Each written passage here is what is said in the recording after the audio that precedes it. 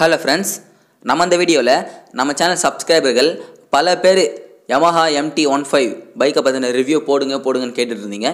நானும் பண்ணணும்னு நினைச்சேன். பட் ஒரு சில வேலைகள் இருந்ததால இந்த வீடியோ பண்றதுக்கான டைம் தள்ளி போயிடுச்சு. லேட் ஆனதுக்கு மன்னிக்கணும். இந்த வீடியோல Yamaha MT15 இந்த பைக்கை பத்தின ரிவ்யூ தான் பார்க்க போறோம். வாங்க பார்க்கலாம். First of all, இந்த பைக் உடைய டிசைன் பத்தி பார்த்தோம்னா Yamaha நிறுவனத்திலே இருக்கிற ஆல்ரெடி MT09 அப்படிங்கற பைக்ல இருந்து தான் இன்ஸ்பயர் ஆகி பண்ணிருக்காங்க.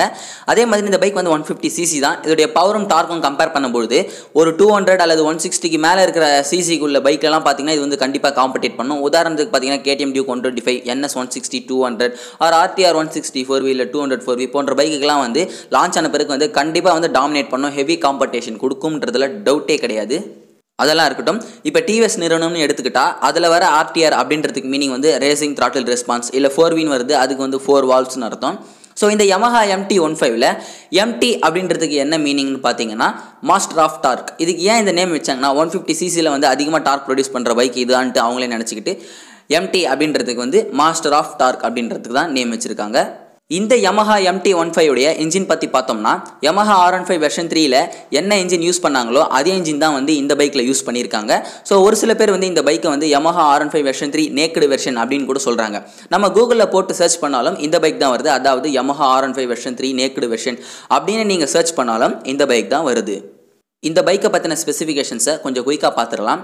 இன்ஜின் வைஸ் பார்த்தோம்னா 155.1 cc single cylinder SOHC liquid cooled 4 valve VVA technology இருக்கிற இன்ஜின் தான் இந்த பைக்குடைய இன்ஜின். இந்த SOHCனா என்ன, அதே சமயம் இந்த VVA டெக்னாலஜினா என்ன அப்படின்றத இந்த வீடியோவோட கடைசியில் பார்க்கலாம்.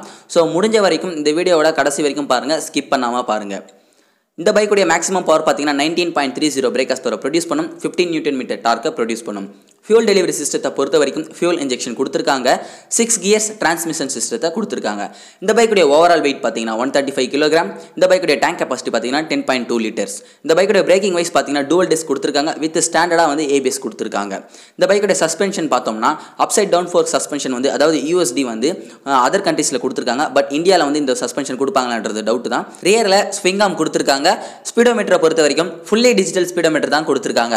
அலாய் வீல் தான், டியூப்லெஸ் டயர் தான். ஃப்ரண்ட்ல பார்த்தீங்கன்னா LED ஹெட்லைட் கொடுத்துருக்காங்க. ரியரில் LED டெயில் லைட் தான் கொடுத்துருக்காங்க. டாப் ஸ்பீடை பொறுத்த வரைக்கும் 130 km/h மேலேயா போகிறதா கம்பெனி தரப்பில் சொல்லியிருக்காங்க. மைலேஜை பொறுத்த வரைக்கும் 35 to 40 km/l தரதா கம்பெனி தரப்பில் சொல்கிறாங்க. இப்போ இந்த பைக்கில் இருக்கிற SOHCனா என்னன்னு பார்த்துடலாம்.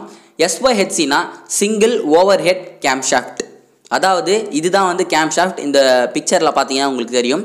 இந்த கேம் ஷாஃப்ட் இன்லெட் வால்வையும் கண்ட்ரோல் பண்ணும், எக்ஸாஸ்ட் வால்வையும் கண்ட்ரோல் பண்ணும்.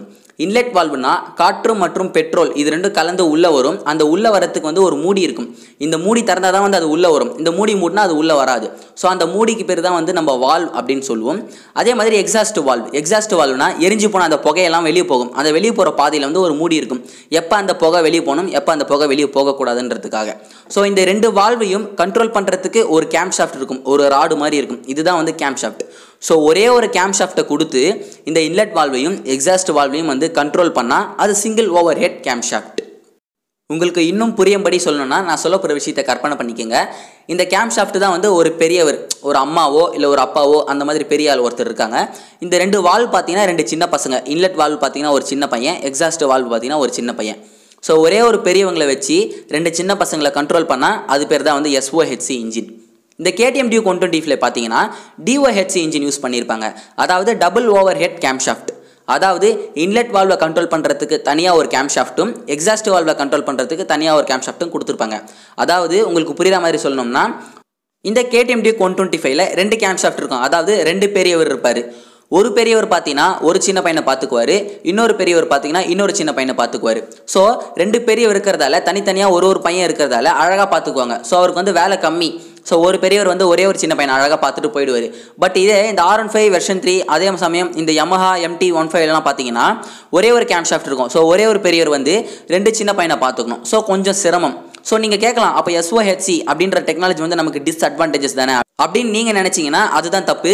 ஸோ அதுக்கு பதிலாக தான் பார்த்தீங்கன்னா இவங்க VVA அப்படின்ற ஒரு டெக்னாலஜி யூஸ் பண்ணுறாங்க. VVAனா வேரியபிள் வால்வ் ஆக்டிவேஷன். இந்த VVA டெக்னாலஜி எப்படி ஒர்க் ஆகுதுன்றதை சிம்பிளாக ஃபஸ்ட்டே உங்களுக்கு எக்ஸாம்பிளோட சொல்லிடுறேன். ஒரு சிலர் வீட்டெல்லாம் பார்த்தீங்கன்னா ரெண்டு கதவு இருக்கும். ஸோ நார்மலாக இருக்கும்போது எப்போவுமே ஒரு கதவு திறந்து தான் வச்சுருப்பாங்க. ஸோ காற்று ஒரு கதவு வழியாக வரும். சப்போஸ் கரண்ட் ஆஃப் ஆயிடுச்சுன்னா நமக்கு காற்று நிறைய தேவைப்படும். என்ன பண்ணுவோம், இன்னொரு கதவையும் திறந்து விட்டுருவோம். ஸோ அப்போ காற்று வந்து அதிகமாக உள்ளே வரும் வீட்டுக்குள்ளே. இந்த டெக்னாலஜி தான் வந்து இந்த விவிஏ டெக்னாலஜி. இன்னும் டெக்னிக்கலாக பார்க்க போனோம்னா, நான் முன்னாடியே சொல்லியிருந்தேன் இன்லெட் வால்வ். இன்லெட் வால்வ்னா என்ன, காற்று மற்றும் எரிபொருள் கலவை உள்ளே வரும்போது அது எப்போ உள்ளே போகணும் எப்போ உள்ளே போகக்கூடாது அப்படின்றத கண்ட்ரோல் பண்ணுறதுக்கு ஒரு கதவு மாதிரி வச்சுருப்பாங்க. அந்த கதவுக்கு பேர் என்ன, வால்வ். அந்த வால்வ் வந்து 6000 RPMக்குள்ளே நம்ம பைக்கை ஓட்டிட்டு போனோம்னா ஓரளவுக்கு திறக்கும் வால்வ். அப்போ ஓரளவுக்கு திறந்தா காற்று மற்றும் எரிபொருள் கலவை வந்து ஓரளவுக்கு உள்ளே போகும். இதே நம்ம 6000 RPMக்கு மேலே வண்டியை ஓட்டணும்னா அந்த கதவு வந்து, அதாவது அந்த வால்வ் வந்து நல்லா ஓப்பன் ஆகும், நல்லா உள்ளே ஓப்பன் ஆகும். அப்படி ஃபுல்லாக ஓப்பன் ஆச்சுன்னா என்ன ஆகும், ஃபுல்லாக ஓப்பன் ஆனால் காற்று மற்றும் எரிபொருள் கலவை வந்து இன்னும் நிறைய உள்ளே போகும். நிறைய உள்ளே போச்சுன்னா நல்லா கம்பஷன் ஆகி பவர் வந்து நமக்கு நிறைய ப்ரொடியூஸ் பண்ணும். ஸோ இதுதான் வந்து இந்த Yamaha R15 வெர்ஷன் 3யும் இந்த Yamaha MT 15 வந்து ஸ்பீடாக போகிறதுக்கு ஒரு முக்கியமான காரணம். இது ஒரு காரணம் தான், இன்னும் நிறைய காரணம் இருக்குது இந்த பைக்கெல்லாம் வந்து ஸ்பீடாக போகிறதுக்கு. இந்த இடத்துல உங்களுக்கு ஒரு சந்தேகம் எழுந்துரும், எப்படி அது 6000 RPMக்கு மேலே போனால் மட்டும் அந்த வால்வ் வந்து நிறைய ஓப்பன் ஆகுது அப்படின்ட்டு. இந்த இடத்துல தான் வந்து அவங்க சிங்க்ரோனைசிங் பின் அப்படின்ற ஒரு பின்னை யூஸ் பண்ணுறாங்க. ஸோ அந்த பின் என்ன ஆகும்னா 6000 RPMக்கு மேலே போகும்போது மட்டும் வந்து வால்வை நல்லா ஓப்பன் பண்ணிவிடும். ஸோ இந்த விவிஏ டெக்னாலஜினா என்ன அப்படின்றத ப்ரீஃபாக வந்து இன்னொரு வீடியோவில் நம்ம பார்க்கலாம். ஸோ இப்போ சிம்பிளாக உங்களுக்கு புரிகிற அளவுக்கு நான் சொல்லியிருக்கேன், புரிஞ்சிருக்குன்னு நினைக்கிறேன். இப்போ இந்த பைக்குடைய அட்வான்டேஜஸ்ன்னு பார்த்தா இந்த விவிஏ டெக்னாலஜி, அதே சமயம் ஃபியூல் இன்ஜெக்ஷன் கொடுத்துருக்காங்க, ஏபிஎஸ் இருக்குது. ஸோ இந்த மாதிரி ஒரு சில விஷயங்கள் சொல்லிட்டு போகலாம். இந்த பைக்குடைய டிஸ்அட்வான்டேஜஸ் பார்த்தா சொல்கிற அளவுக்கு எந்த டிஸ்அட்வான்டேஜஸும் கிடையாது. சரி, இப்போ இந்த பைக்குடைய ப்ரைஸ் எவ்வளோ வரும் அப்படின்னு பார்த்தா 1.1 லேக்லேருந்து 1.3 லேக்குள்ளே தான் வரும்ன்றது என்னுடைய ப்ரெடிக்ஷன். இன்னும் அஃபிஷியலாக வந்து எவ்வளோ ப்ரைஸ்ன்றது அனௌன்ஸ் பண்ணல. ஸோ எனக்கு தெரிஞ்சு 1.3 லேக்ஸ்க்கு உள்ளே வரும், அப்படின்னா 1.35 லேக்ஸ் கிட்ட போகும். அவ்வளோதான், அதுக்கு மீறி போக வாய்ப்பு கிடையாது.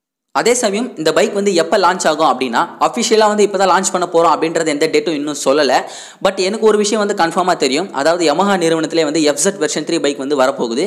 So Yamaha FZ version 3 bike launch ஆன பிறகு தான் வந்து இந்த Yamaha MT 15 அப்படின்ற பைக் வந்து லான்ச் ஆகும். ஸோ இந்த Yamaha FZ வெர்ஷன் 3க்கான ரிவ்யூ வந்து நம்ம சேனலில் கூடிய சீக்கிரம் போடுறேன். அது எப்போ லான்ச் ஆகுதுன்றதும் அந்த வீடியோலேயே சொல்கிறேன். ஸோ வெயிட் பண்ணி பாருங்கள். அதே சமயம் இப்போ நான் Yamaha MT 15 பைக்கை வந்து வாங்குறதா இருந்தால் வெயிட் பண்ணி வாங்கலாமா, அதுக்கு ஒர்த்தா ப்ரோ அப்படின்னா, உங்களுக்கு இந்த பைக் ரொம்ப பிடிச்சி மனசுக்கு ரொம்ப பிடிச்சிருச்சுன்னா கண்டிப்பாக வந்து வெயிட் பண்ணி வாங்குங்க. ஏன்னா பொறுமை கடலிலும் பெரிது. மனசுக்கு நிறைவான பைக்கை வாங்குங்க, மனசுக்கு பிடிச்ச பைக்கை வாங்குங்க. வெயிட் பண்ணி வாங்குறதுல தப்பே கிடையாது. ஸோ என்னுடைய தரப்புலேருந்து இந்த பைக் வந்து வாங்கலாமா வேண்டாமா அப்படின்னா, என்னுடைய பர்சனலாக என்னுடைய ஒப்பீனியன் என்னன்னா, கண்டிப்பாக வந்து இந்த பைக்கை வாங்கலாம். ரொம்பவும் சூப்பரான பைக், ரொம்பவும் பவர்ஃபுல்லான ஒரு பைக். நம்ம மைலேஜும் வந்து நல்லா எதிர்பார்க்குற அளவு இருக்குது. ஸோ பிக்கப்பும் சரி எல்லாமே அற்புதமாக இருக்குது. நமக்கு முக்கியமாக நம்ம எதுக்கு முக்கியத்துவம் கொடுக்குறோமோ, சேஃப்டி. ஸோ அந்த சேஃப்டியும் வந்து ஸ்டாண்டர்டாக ஏபிஎஸ் கொடுக்குறாங்க. ரொம்பவும் சூப்பரான பைக். ஸோ வெயிட் பண்ணி வாங்குறதுல தப்பே கிடையாது. 100% இந்த பைக்கை வாங்க. ஓகே ஃப்ரெண்ட்ஸ், இந்த வீடியோ பிடிச்சிருக்கும்னு நினைக்கிறேன். இந்த வீடியோ பிடிச்சிருந்தா லைக் பண்ணுங்கள், பிடிக்கலனா டிஸ்லைக் பண்ணுங்கள். ரொம்ப பிடிச்சிருந்தா உங்கள் ஃப்ரெண்ட்ஸ் கூட ஷேர் பண்ணுங்கள். இந்த வீடியோவில் நான் ஏதாவது தப்பு பண்ணியிருந்தா கமெண்ட் பாக்ஸில் தெரியப்படுத்துங்க. அப்படி இல்லை இந்த வீடியோவில் ஏதாவது கருத்துக்கள் இருந்தாலும் தெரியப்படுத்துங்க. அடுத்து நம்ம என்ன வீடியோ அப்லோட் பண்ணலாம் அதே கமெண்ட் பாக்ஸில் தெரியப்படுத்துங்க. மறக்காமல் நம்ம சேனலுக்கு சப்ஸ்கிரைப் பண்ணிடுங்க. நன்றி.